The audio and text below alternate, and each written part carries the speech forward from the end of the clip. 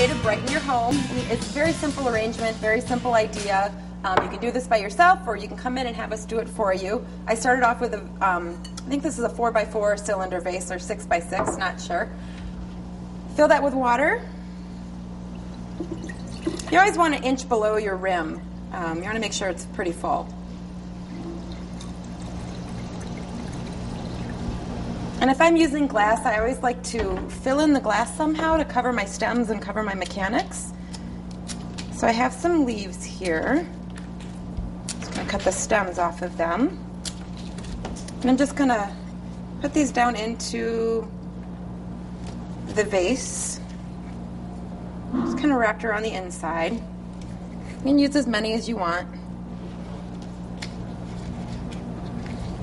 Next, I'm going to use this great product that we have. We've been using it a lot, and we use it in wedding bouquets or everyday arrangements. And it's just a balled-up wire with some pearls on it. And you're going to take it and you're going to stretch it out to create almost a bird nest effect. That's going to sit right down on the top of your vase. And then we're going to add flowers into that. So you don't need a lot of greens or anything else added to it, because this is going to support your flowers and keep them held up for you. So I have some hyacinth. We have pink hyacinth right here. I'm going to cut these and sort of build them around the center of your wire.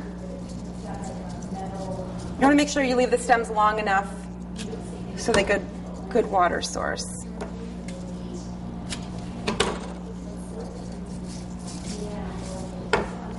And what's nice about this is you can sort of intertwine them through the wire, create good dimension.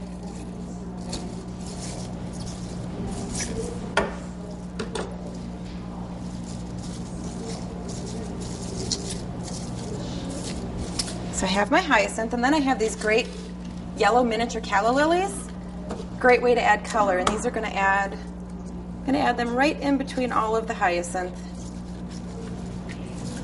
And the mini callas come in tons of colors: mango, raspberry, a deep plum, the pretty yellow, your standard white.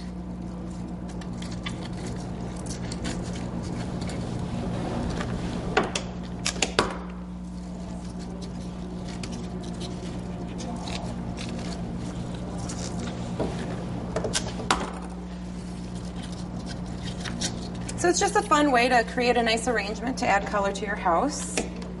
And these wire bird's nests come in, we have gold, copper, and silver right now, but we can get them in other colors.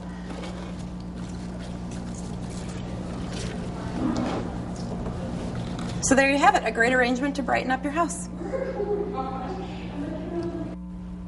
Very pretty, and pretty easy too. Thanks, Fran, from Branching Out and Company in Appleton. All right, today's show is all about rise and shine, and it's time now to